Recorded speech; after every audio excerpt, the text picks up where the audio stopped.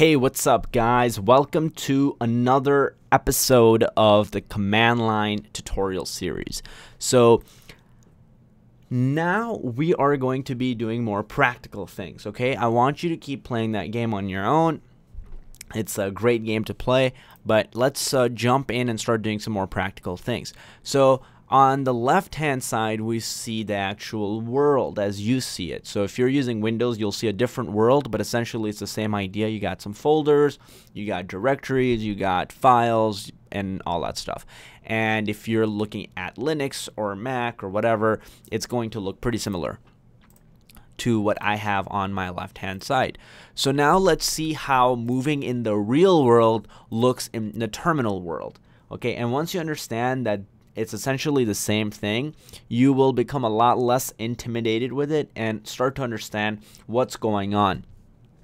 Alright, so I clicked on documents and I'm in this folder called documents. I don't know what its depth is. I don't know if it's in users or if it's in like my directory, like users slash something slash documents or whatever. So I can figure that out.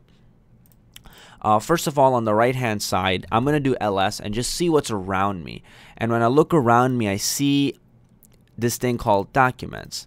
And so if I go to documents, how can I check where I am? So if you remember from your previous commands, if you're ever lost, there's something called print working directory. So whatever directory you're currently in, that's your working directory.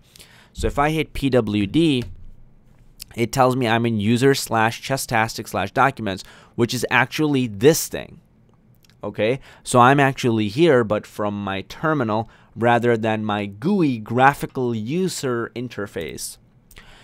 So I know I said user with the S, but it's user. Now, if I hit ls, what do you expect to see? Do you expect to see playground? Do you expect to see playground here, Final Cut Pro? Do you expect to see those things? Well, let me hit ls. And indeed, you see Final Cut Pro, Playground, Clever Programmer, and everything that's on the left hand side here, you see that on the right hand side right there. Now, what if I wanted to do something more? Let's say I want to actually go inside of a directory. Well, I can do cd playground. You remember that one? So if I do cd playground, that's effectively going to playground and double clicking playground. Okay, so I want to keep this video short because I really want to be explicit and make sure you understand what it is that we're doing here. Even if the last two videos were maybe a little confusing or if they didn't do a good job of explaining this concept, it's okay if this still seems a little bit basic because fundamentals are the most important part of this. We will get to the more advanced things, but I don't want to take anything for granted. I want to make sure you understand every step of the way. And in the next video, I'll show you how you can perhaps create a folder right from your command line. All right, I'll see you in the next video.